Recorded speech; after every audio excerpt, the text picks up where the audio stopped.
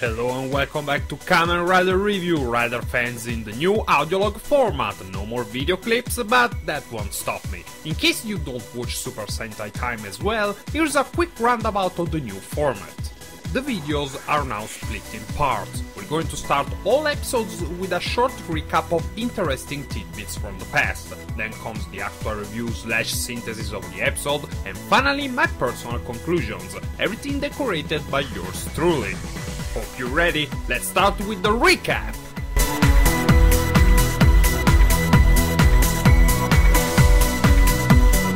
We haven't seen neither Jonouchi nor Oren in a while, eh? Last time we saw the two, they were still trying to sling mud at the Beat Riders like a pair of fruity frosted monkeys. They both saw plenty of use in the earlier parts of the show.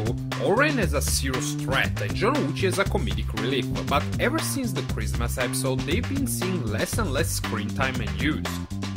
Now, it appears that this episode is to be centered around the two of them, and we have two important pieces of information to go with that. First, the production apparently loves the character of Jonouchi, and they have big plans for him. And second, according to the actor playing Pierre Alfonso, this is the last episode where Bravo will make his appearance, so we can all guess what's going to happen in this. All that's left to know is to see how and if Jonouchi will get all Batman on us as a result. On to the episode!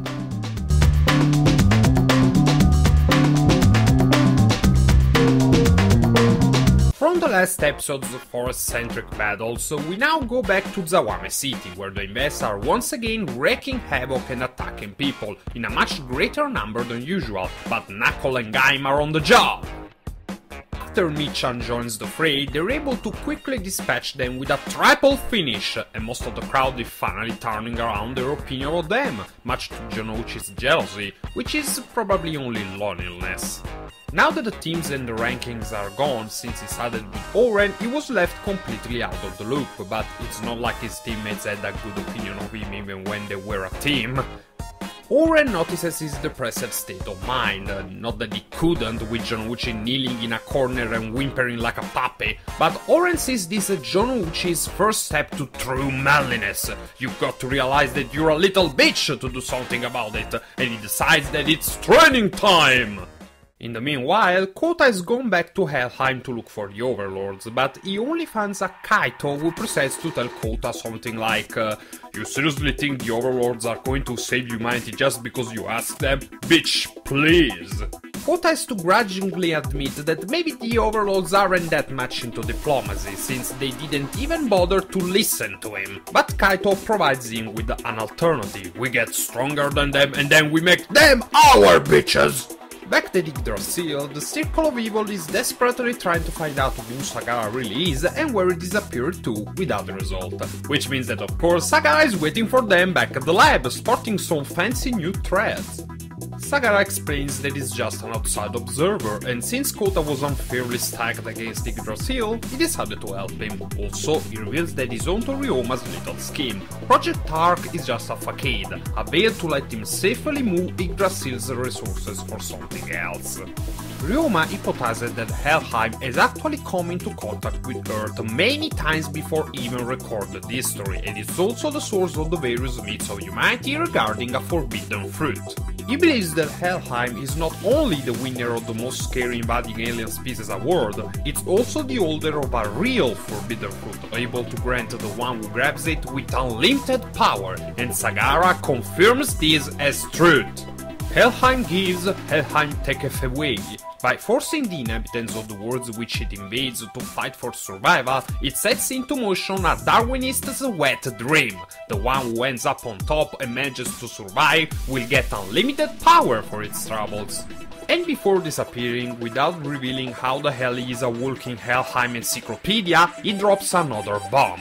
The fruit exists, and it's in the hands of the Overlords. And then we cut to the playground version of Full Metal Jacket. And I'm using that sentence literally. It's all violence, sparkles, and frolicking and freaking landmines? Seriously? I mean, I guess it speaks volumes about our rider's durability, but Oren actually planted landmines in a playground! like that wasn't bad enough, what follows is the beauty training, and God help me, Jonouchi actually makes for a convincing woman in the dark, and less said about the morning the better, for the sake of my sanity! But Oren didn't put up a cross sign on the door while they were doing all that, which is the straw that breaks the acorn's back. After breaking down, admitting that he's a sneak and someone who doesn't even know what he wants to do with his life, unlike Oren, he runs away, still dressed like that. That's how Kota finds him at Bando's, depressed and in drag. The two have a conversation, during which Kota confesses that he's not that different from Jonouchi, he doesn't really know what he should do either, and is pretty much alone in his worries. After this disturbing image, seriously what the fuck, which even Oren gets bothered by, he attacks Kota, thinking that he's leading Jonouchi astray while he's trying to become a real man. And then we get another disturbing image and another, until someone decides to stop this bullshit. Bartender girl! But of course, the focus can't be on her that much, and the fight moves outside, continuing to be silly. If before they exploded balloons, now they fall down flights of stairs, hold onto their butts, and eventually get completely tired out. Why Kota didn't just use a more powerful transformation is beyond me.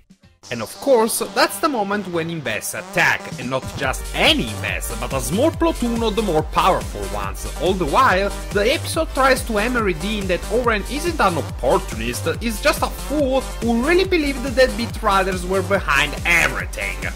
Again, why Kota doesn't just use the Triumphant Arms or any of the other more powerful transformations is beyond me, but it's the perfect setup for Jonouchi to man up and join the fray, protecting Kota and Oren from an onslaught before passing out. Only then does Kota finally use the Triumphant Arms and dispatches all of the Inves in literally 15 seconds. That was so stupid. Well, at least we got a cool pose out of it, but when it turns around, Oren and Jonouchi have disappeared.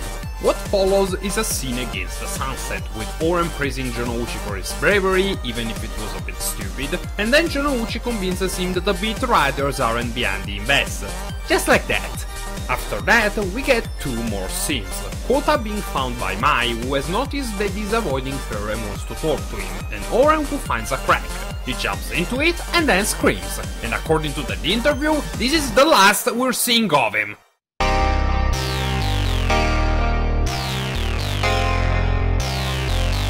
God damn it, I thought we were done with the bad episodes, Gaim. Why did you let me down like this? It's awful! I mean, okay, the humor was good, and seeing the bartender girl kick ass and still look cute while doing it was awesome. But, is this seriously how you're going to get rid of Oren? He jumps in a crack, screams, and that's it? Seriously? You had the perfect setup for making him go out in a blaze of glory, maybe protecting Jonouchi and leaving him an important lesson in life. Instead, you went with this bullshit. Like it's bullshit the fact that Oren was just a misguided fool, because we never got that impression of him until now. All that we've seen of him pointed to Oren being a smart opportunist who always thinks of himself first. The revelations about Helheim and the Overlords were nice and the humor was good, except for a few disturbing parts, but it seems like everything else was added as an afterthought, like, dudes, we're supposed to get rid of Oren in this episode, and they came up with something in 5 minutes. I guess this means that now we're going to see more of Jonouchi again, but they could have made his re-entering the ranks of the Armored Riders a lot more meaningful. Instead, they went with this. Well, that's it for this week, Rider fans. Hope you like the new format, and don't forget to like, comment and subscribe to my new channel. Gianni!